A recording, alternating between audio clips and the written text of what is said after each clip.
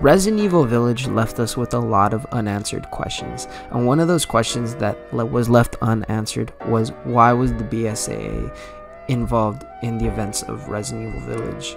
Now, I'm gonna tie in another thought that I had while making this video, and that was the involvement of Jill Valentine and her involvement in Resident Evil 9, because either the plot point that I'm going to be talking about in today's video is either going to be in a Resident Evil Village DLC or Resident Evil 9 as a whole.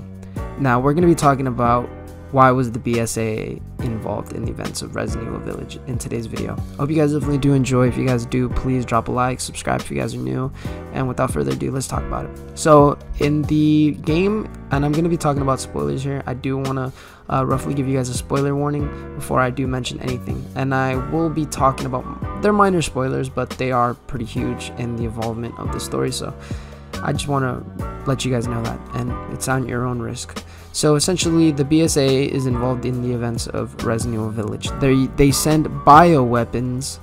The thing that they're against, right? The BSAA was founded by Chris and Jill Valentine along with 9 other members, and well, essentially Chris left, and for unknown reasons, but in Resident Evil 6, Pierce does pass away and he dies, so that could have been a plot point, and Chris has probably suffered a lot just while being a soldier in the BSAA, so due to other reasons probably, but that's my thought why he probably left the BSAA. Now, he pretty much goes on to found the Wolfhound Squad, and those are the people that are in Resident Evil 8, the team that aids Chris while trying to take over the village and blow up the Mega Mycete. Now, the BSAA sent soldiers to fight and combat the bioweapons, but those soldiers are bioweapons themselves. You see in one of the cutscenes, but you do see the BSAA soldier, and he is a bioweapon. Now, at the very end of the game, Chris's own copy of a bioweapon is dead, and it's in the chopper with him. That's essentially what everyone thinks, but it could have been a reused asset. I just really want to preface that too. Now, with all that being said, right, I've pretty much told you guys the involvement of the BSAA. Now, at the end of the game, Chris sets a point, or he pretty much tells them that they're going to the Europe BSAA location, and the headquarters primarily, and with that they're going to go talk or see the people in charge of the bioweapons, or pretty much people who are sent these people, and it's Wolfhound Squad that are pretty much going, and we don't know what happens next. We pretty much cut to the future where it's Ethan's daughter Rose going to visit his grave, and we get mention of Chris in the cutscene, but we don't really know his involvement in the story. Now, with all that being said, I have a thought.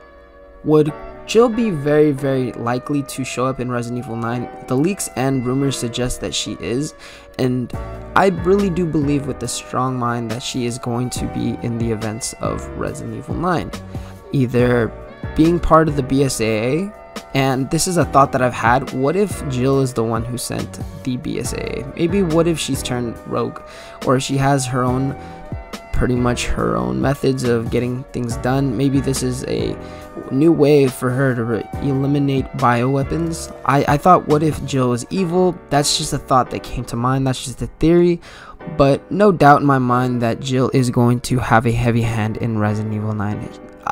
Rumors and leaks suggested that she will be pretty much important in the next Resident Evil game, and I don't know. I mean, that's pretty much all I really have thought about, you know, with the BSAA being in Resident Evil 9, and I really want to see their story further explored. Resident Evil, the BSAA was founded by the events of Resident Evil 5, you know, with Sheva. You can bring back Sheva. That's just another thought. They could bring back Sheva Olimar into Resident Evil 9. That's just another thought. What if they add that? But like I said, they have a lot of possibilities with furthering the story of Resident Evil 9. It's years away, but I just really want to make this video and talk about it, make sure everyone's informed, and, you know, have a discussion on it, because I feel like she's going to have a heavy hand in this game, and she's going to be responsible. We don't know if Jill is going to still be part of the BSAA. The last of the events that we see her were in Resident Evil Revelations 2, I think, or it was Revelations 1. I can't really remember, but we haven't really seen Jill Valentine in quite a while. We've seen her in the the remake of Resident Evil 3 with her new face model and her new story, but there was a lot of good content in that game. Now, without further ado, guys, I hope you guys definitely did enjoy this video, and if you guys did, please drop a like, subscribe if you guys are new, and I will catch you guys in the next video. Peace out.